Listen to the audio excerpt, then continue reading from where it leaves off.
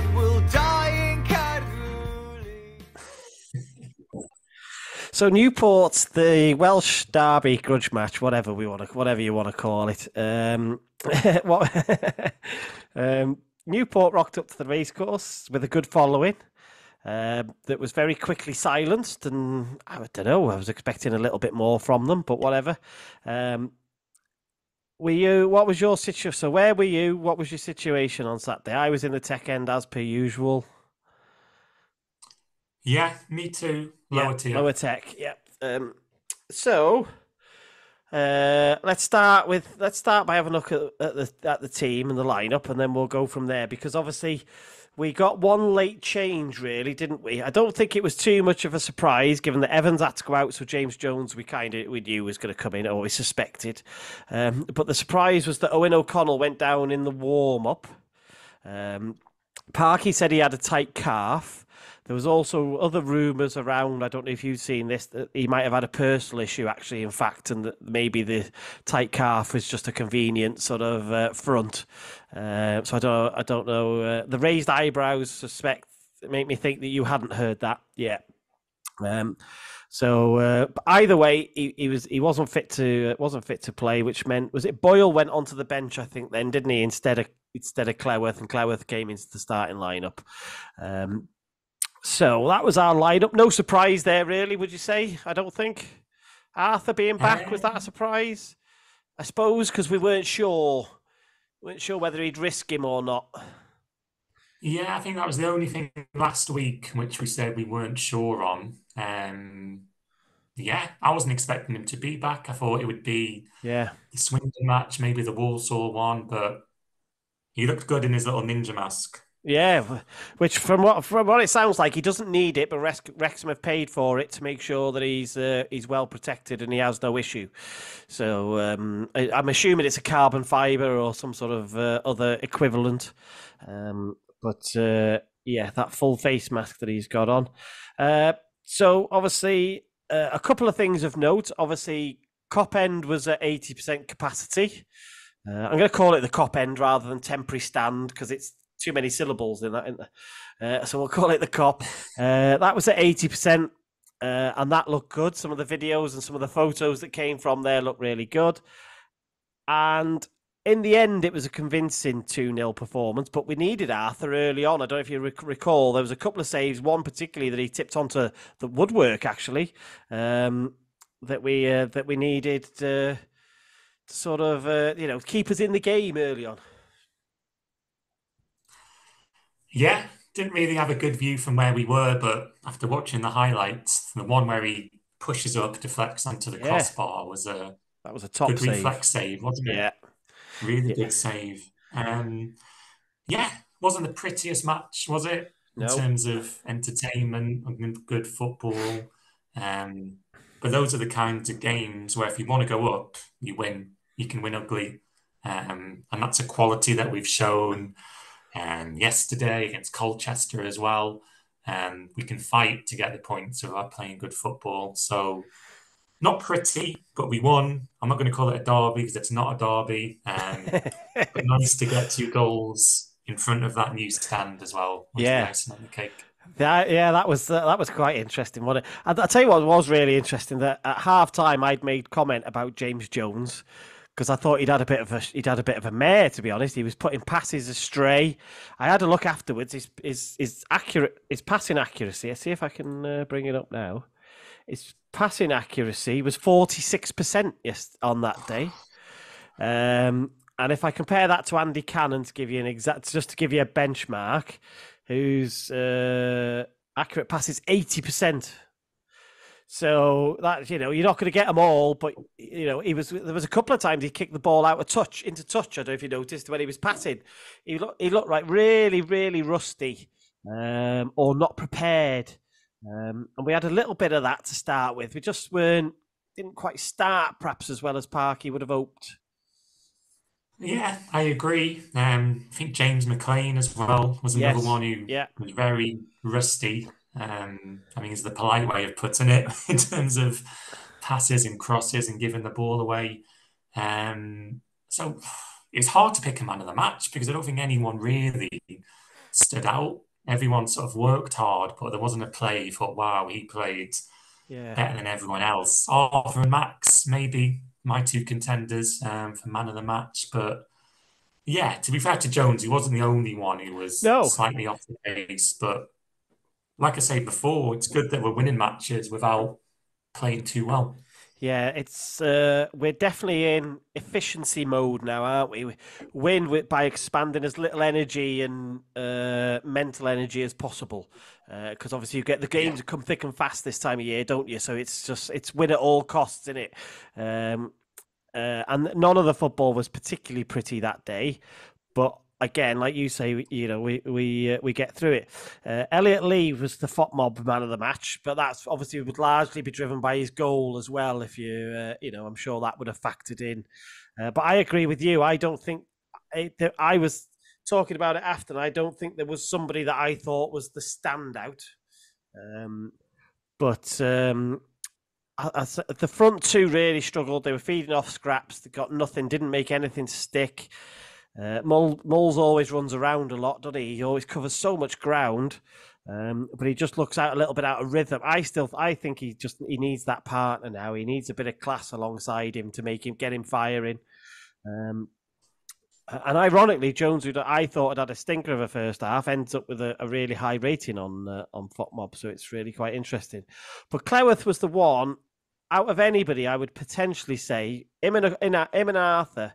Because Cleworth's coming out of the blue, and that's the hardest thing to do. He'd have known.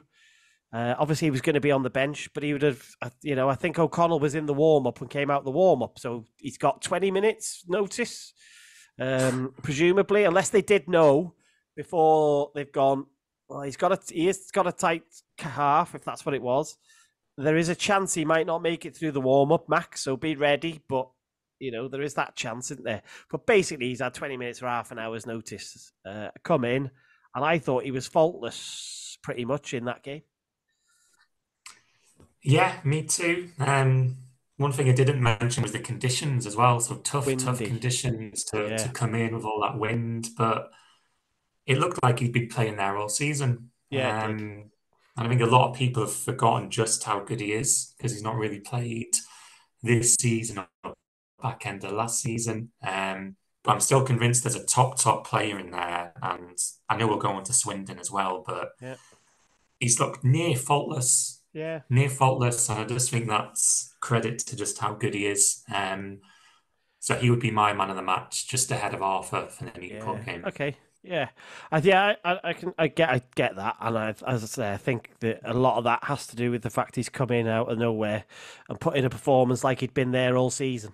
I wouldn't if there was a poll and Cleworth won it over Arthur or over Elliot Lee or ever, I wouldn't argue with that. I would, it's nice winning. It's hard to watch sometimes when you just when you see some of the football, you're like, no, it would be nice for it to be prettier. But then if you were Notts County, you'd probably be thinking, I know they won yesterday or whenever it was. I've lost track of which day it is now. I'm sure they'd be thinking, well, hang on a minute, we've lost 4 or 5 in a row, whatever it was. I'd rather just be winning than playing short corners and all the other short passing they do in it. So let's not knock winning, I guess. Winning is easy to watch. Yeah. Papers the cracks, that's the only concern, isn't it, though? If you have got issues, you sometimes don't look serious enough at those issues because you're winning games. So as long as we are doing that, then that isn't a problem. Andy Cannon had a good game again. Nice and tidy in midfield. Looks like a different player since he's come back. Yeah, he was probably third in line for man of the match. Revelation since he came back, after his suspension a couple of months ago. Yeah.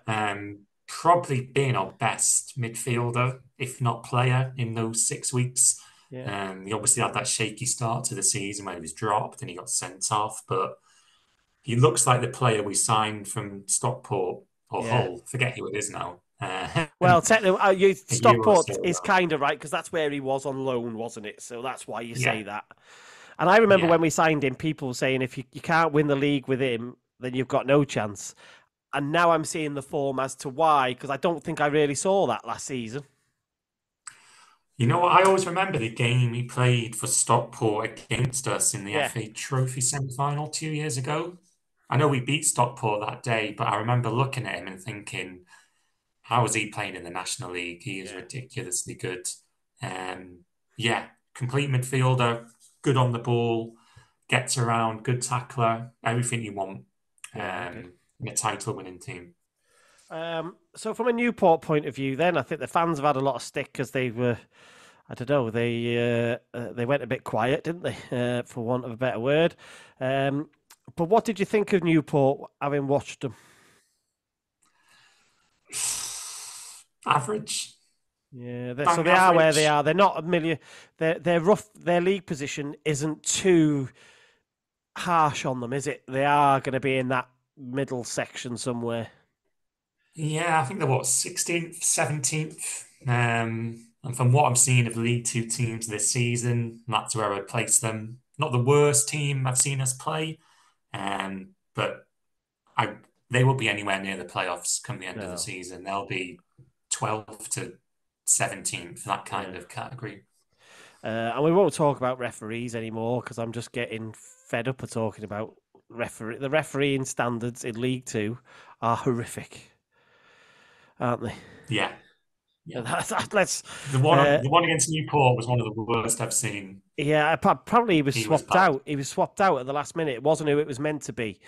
I didn't realise that, but he was. It wasn't the person that we Oh, thought at the okay. start of the week. But he was. He was. Oh, he was so bad. He was so bad. Anything else there then, or are you happy with that Newport? It was pretty rudimentary. 2-0. We just had to survive a bit to start with because they did have a little bit of a go, and um, at the end, maybe they played a bit freer when they had nothing to lose at the end, but weren't really troubling us late on, were they? No, like you say, apart from the first 20 minutes, run of the mill, standard victory, and disappointing with their fans as well. Okay. That's at only one Carter on Twitter. If any Newport fans are, although having said that, there's been some great their fans haven't taken it well at all, have they? There's some amazing videos online and some amazing tweets from people who are not happy. They're throwing the dummies out. Like, have you seen that 8-minute video that went? I think there was a 2-minute clip of it, but it's hilarious. Like. Yeah, he was almost trying, pardon me, almost trying to say, well, we're not bothered. It means more to Wrexham. Keep your Hollywood millions. Yeah, Very bitter. very Um, bitter. and the pitch invader was another highlight. I'm still adamant that was Billy Waters. He can tell you what, he was quick. That lad was. He was quick, and he was on and off. And fans helped him. I think they threw the security guards off the scent when he jumped in the tech end. So, in fact, he didn't come far from where you were, Alex. It wasn't you, was it? Hey, I've got nothing to do with it. I'm sure you've got a grey coat like that. All right, good. That's Newport done then. So when we come back, we'll look back to yesterday, which was Swindon away, and we'll have a quick recap over that. If that's all right. Sounds good.